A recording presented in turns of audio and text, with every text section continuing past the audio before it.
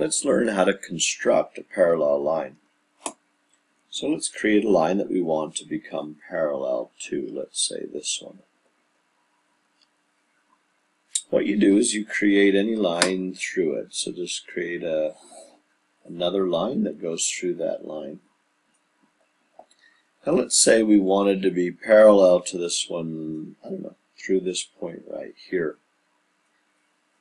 What we're going to do is basically copy an angle.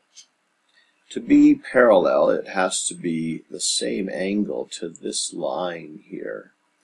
And so I'm going to, let's see, I guess we'll just do it this way. Think of it as this intersection being A and A prime. And what I'm going to do is I'm going to form 2 points on my original angle. So I'm going to make 2 values there, 2 intersections, locations. I'm going to run over to A prime and do the same thing. To see the idea of what I'm doing here is that I've created a point here and a point here that I'm going to copy down here. So I've already, let's call this B here, this will be B prime. I've already copied that. So the only last piece of the puzzle is to copy our friend C, if we want to call that C. Let me measure C there, and then C prime would be there. So if this is C, this would be C prime. And then I'm able to draw in a line through there. To see our 2 parallel lines, and basically what we did is we took this angle and copied it over here. So by copying in an angle, we create parallel lines. Let's just do that one more time. There's a bunch going on. Sometimes maybe they start you with a line and another line and say, you know, create a parallel through this,